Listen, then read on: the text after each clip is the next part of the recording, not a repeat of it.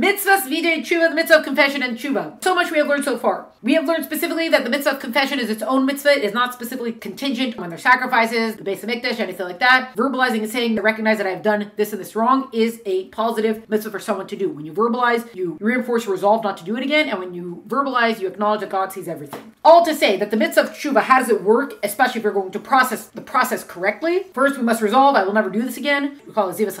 It must be accompanied by charata, deep remorse and regret. Then comes vidui, the confession. I articulate what I did wrong. And once we have done all that thoroughly and in the correct manner, now bakashas mechila, now we ask for forgiveness. And when this is all done in the correct manner, then the forgiveness comes and it wipes away, as we've seen the verse, it wipes away the sin like the cloud. Please God, amen, so may it be. If a person transgresses, their action creates something, an entity. Pleasure, satisfaction that is felt at the moment of the transgression creates a soul, an enlivening aspect to this entity. To process the process correctly and not only take out half the tick, we want both of those to go away. Because we saw different examples about how the sin, the body of the entity that's created, will hover around a person, it will cause problems for them, etc., etc. We want this all to entirely go away. So action undoes action, emotion undoes emotion, which is why charata, the regret, the remorse, all that is so important to undo the pleasure, the satisfaction. And then action, in theory, we'd have to relive the situation, but God in His great kindness to us allows for the verbalization, which is the confession. This is action enough to undo the body that's created through an action. Which, by the way, as another aspect of that's part of why prayer is supposed to be articulated. You're supposed to verbalize prayer. Even if you just kind of whisper it to yourself, but you are supposed to verbalize prayer. We want an action in this world that affects the world, that refines the world. Now, to understand fully what's going on here, we had to see how does the system work? What is the spiritual ecological system at play here that we could disrupt the system and how to repair the system? So the mitzvahs are called Mitzvas Havaya. They're connected to the name of Havaya. This name of Havaya is connected to the 10 attributes. We saw different letters represent different attributes. Doing the mitzvah draws down God's infinite light into the structure of the 10 attributes, draws it all the way down here till eventually it moves through creation and gets into our world where then life is, it nourishes, it gets the energy that keeps this world going. And for this, the whole world was created. So if, God forbid, a person does what they're not supposed to do, they puncture it, it's a bleeding wound. That energy has to go somewhere, it doesn't just dissipate. Where does that energy go? The negative forces can now glean onto it, they can now latch onto it, because usually they're kept on life support, basically. And here they feed off of this. So when we want to undo the sin, it's not just because personally I don't want this stuff hovering around me and causing problems for me, but also I need a full realignment because I don't want these negative forces to exist anymore, to be leeching off of the divine light that should be energizing the world. We also see about how if a person transgresses, the divine spark is like an exile, it's taking the king's head and shoving it in a privy full of filth.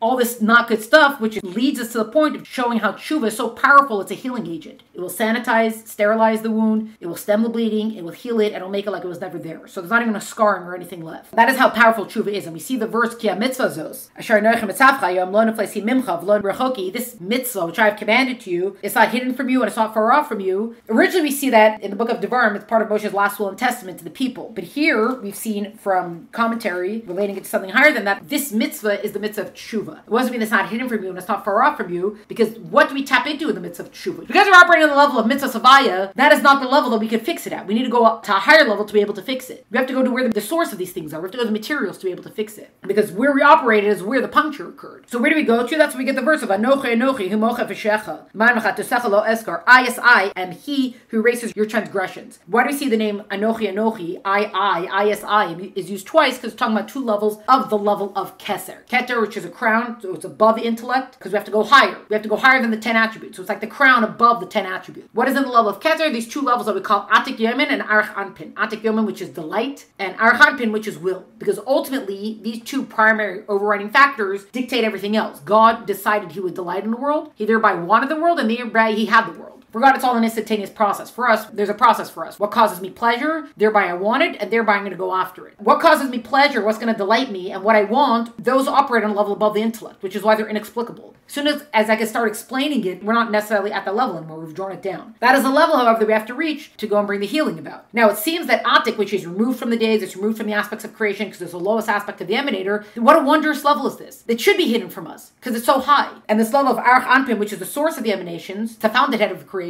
the watershed of creation, this is the starting point of everything. That also should seem so far away from us. It's past the sea of Chachma. And yet, we say, Ki ha-mitzvazos, this mitzvah is not far away from you, because Teshuvah and all that it can do is actually very close and accessible to you. What does it do? When we have Atik, this lowest point of the emanator, the delight, etc., because it's such a high level, it's a bright and brilliant light that can't be taken in. So if we draw that light down, that's going to help sterilize the wound in the sense that the negative forces, it can't absorb it, so it runs away. Say if you try to stare into the sun, you can't, your eyes closed. You can't stare into the sun. These negative forces is they can't handle this light. So now we've gotten them all to go away. We're cutting off their nurture. We're cutting off what they're leeching off of. Once we cut them off, we can actually get rid of them. And where do you get rid of them from? This love of Arach Anpin will be able to come in to remedy and to undo what was done. Part of the process, processing correctly, doing tshuva correctly means all of this can happen as it's supposed to. And then we also saw about how tshuva, it's tashav hay, we're returning the hay of this divine name, and how to do it through deep contemplation, understanding who have you sinned against. Emphasis is on God. And through that, we're going to reach into the deepest recesses of our soul, of ourselves, and reawaken our commitment and love for God, etc., to actually be able to reach this new level. Ultimately, we get to a level that's even higher than Keser, and that's the level of Adam Kadmon, primeval man. That is where all of creation is realized in one go. As in, the whole completion of creation is all seen there. It's the full vision of everything. So drawing down from there is the panacea level. It's even a higher panacea level than Keser would be. Because ultimately, that's where we come from. Ultimately, that is where we could draw down from when we do everything as we're supposed to.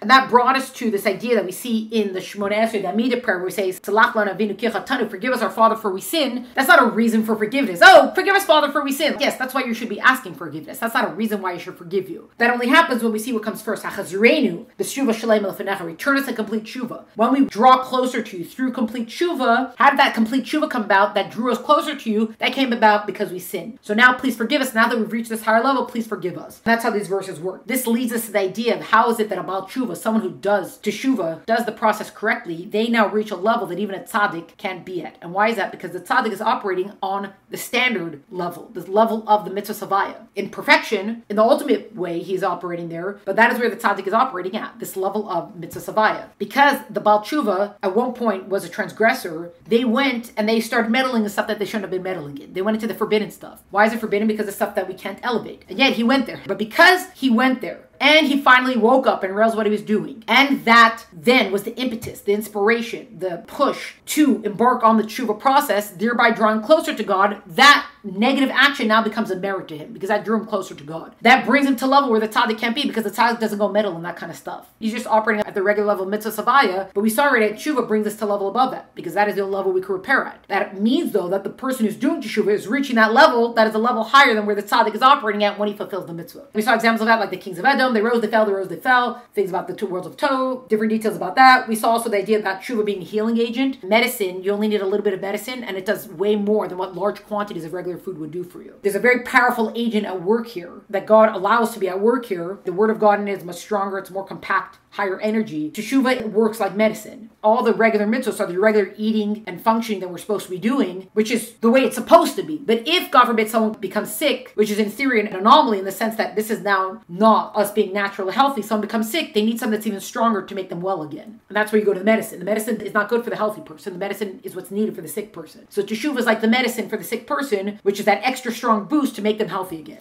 etc., etc. And this brings us to where we ended off last time. All of this that we're saying about teshuvah and its wondrous qualities, like the levels that we reach, this is only possible in this world. This capacity that we have for teshuvah, we can only reach it here. Now we're going to start seeing examples about the power of teshuvah in this world. And not just teshuvah as a healing agent, and when one person does teshuvah, God forgives the whole world and things like that. Here we're seeing it in a very specific thing in the medicine kind of format. That one little drop is so powerful that see what it effectuates. This is from the Gemara, from the Tractate of Kedushin. It's talking about if a man betroths a woman, is this a valid betrothal? And it gives different scenarios for it. If a person says, oh, marry me on the condition of whatever, does that hold? So here it brings it in,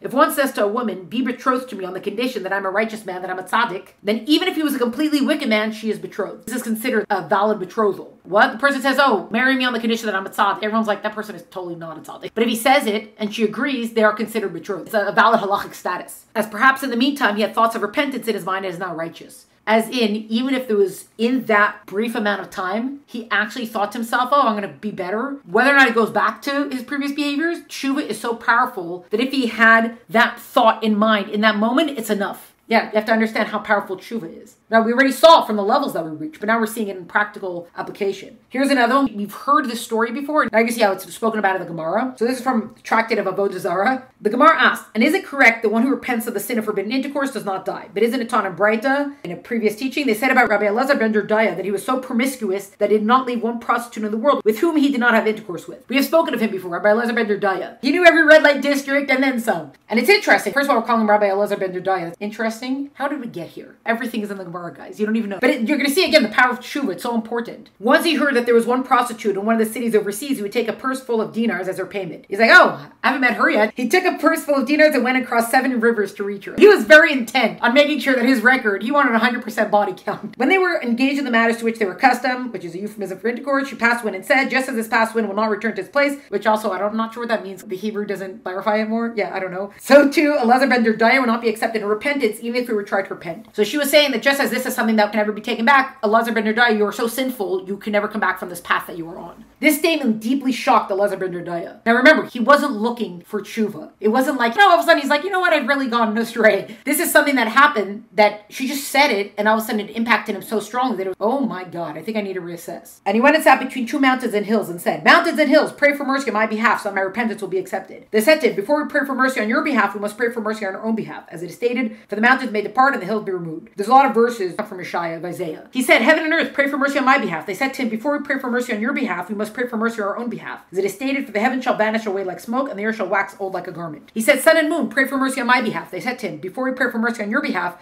we must pray for mercy on our own behalf. As it is stated, then the moon shall be confounded and the sun ashamed. He said, stars and constellations, pray for mercy on my behalf. They said to him, before we pray for mercy on your behalf, we must pray for mercy on our own behalf. As it is stated, and all the hosts of heaven shall molder away. These are all verses from Yeshaya. I've heard before, I think it's from Rabbi Gordon. I heard before that someone was saying that it's not just him calling upon all the different aspects of nature to pray for him. It was also, you can see it as him blaming everything else. So I'm this way because of my upbringing. I'm this way because of nature, nurture, whatever it is. Eventually we get to Elazar ben Derdaya said, clearly the matter depends on nothing other than myself. He placed his head between his knees and cried loudly until his soul left his body. He prayed to the point of death, basically. A divine voice emerged and said, Rabbi Elazar ben Derdaya is destined for life in the world to come. The Gemara explains the difficulty presented by the story. And here Elazar ben Derdaya was guilty of the sin of forbidden intercourse, and yet he died once he repented. The Gemara answers, there too, since he was attached so strongly to the sin, to an extent that transcended the physical temptation he felt, it is similar to heresy, as it had become like a form of idol worship for him. They're saying he died once he repented. We're talking about forbidden intercourse. He didn't have to die from sleeping with all the prostitutes. But here it says, no, for him, because it had become such an idol for him, basically, this was part of his repentance. Once he achieved repentance, he passed away. So Rabbi Yehuda Nasi heard the story of Elazar ben Derdaya. He wept and said, Rabbi Yehuda Nasi, the great Judah the prince, he redacted the Mishnah, great sage and leader of the Jewish people. Rabbi Yehuda Nasi heard the story of Elazar ben Derdaya. He wept and said, there is one who requires his share in the world to come only after many years of toil, and there's one who requires his share in the world to come in one moment. And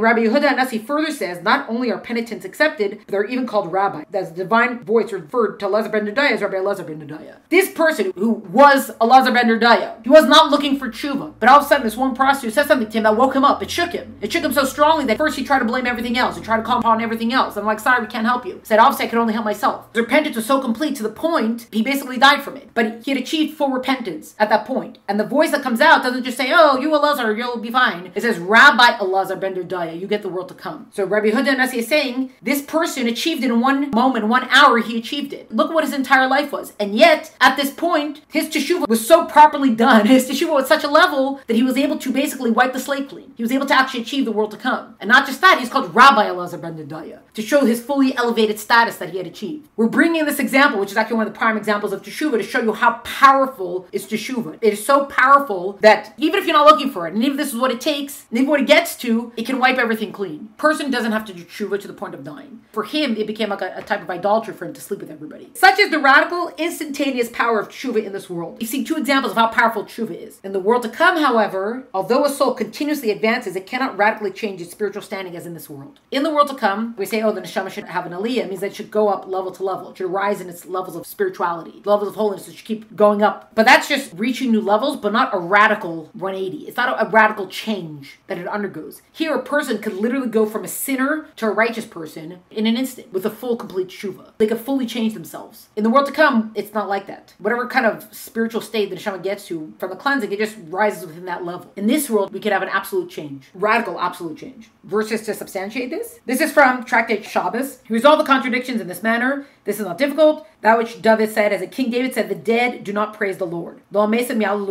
It's actually said in Hallel. This is what he is saying. A person should always engage in Torah mitzvot before he dies, as once he is dead, he is idle from Torah mitzvot, and there is no praise for the Holy One, blessed be He, from him. A soul in a body can do Torah mitzvot. A soul without a body cannot do Torah mitzvot. So it rises within levels of holiness in the sense that it will experience great revelations, but it can't do Torah and it can't do mitzvot. Here it's saying do it before a person passes away. Well, a person doesn't know the day of their death. So we should be in a continual state of always trying trying to do Torah and mitzvot, also constantly keep teshuvah, a full awareness of teshuvah. And that is what Rabbi Yochanan said. What is the meaning of that which is written? Set free among the dead, like the slain that lie in the grave, who we remember no more. From Tilim, the Mesim Chavshi. When a person dies, he becomes free of Torah mitzvot. What does it mean a person becomes free of Torah mitzvot? Because the soul in a body is not obligated in Torah mitzvot. It's the soul in the body, in the physical world, that does Torah mitzvot. We've spoken about it before in the sense of this is how powerful our mission here is in this world, and that's why we want to do action-oriented mitzvot. And a Rosh and a Tzaddik, they can do the same mitzvah. Lulav and Esrog is the same for everybody. A Tzaddik might experience it differently, but we're all doing the same mitzvah. The words of prayer are the same for everybody. A Tzaddik might experience it differently, but the verbalization of the words is the same words that everyone's saying. Here we have from Kohelet, then we'll see how the Zohar refers back to Kohelet.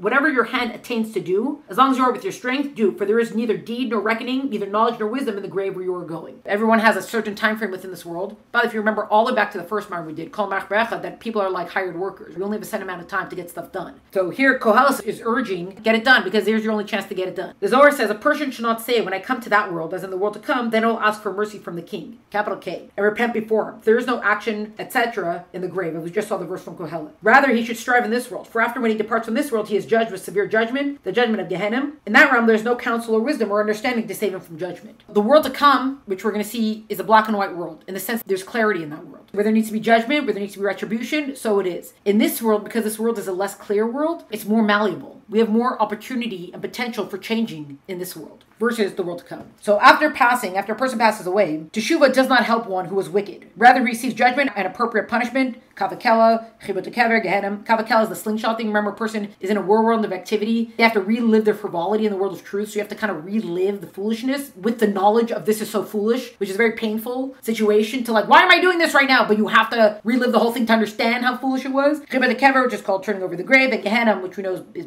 not hell, but more like purgatory, the cleansing. We want to make teshuvah happen here, because here is where we can do the cleansing. In the world to come, it's, well, time for the process to start. A purification process according to sins until he merits Gan Eden. So eventually a person will be cleansed in the world to come before they go to Gan Eden, but it's very painful, very, very painful for the soul. Here's where we get stuff done, both in terms of doing teshuvah and in terms of doing the Torah and the mitzvah. In this world, however, one proper thought of teshuvah at the heart absolves all punishment and acquires a share in the higher world, where he delights in Hashem in abundance of good. As we saw from these examples of people who seem to be such not good people, and yet all it requires is one complete, whole thought of teshuvah. It can already change a person's status. It can already elevate, cleanse the person, because that is how powerful teshuvah is. The same thing as the medicine. Just a little drop of medicine, it's so powerful, you only need a little bit to heal. That is how powerful teshuvah is, and it's specifically for this world, versus the world to come, where everything is set and complete, and there's no changes in the world to come. So let's not waste our time here. We should live in the recognition to seize the chance to do the mitzvot, to pursue the chance to study Torah and to do the mitzvot, and also to make sure to be in a state of teshuvah, as in always trying to draw closer to God.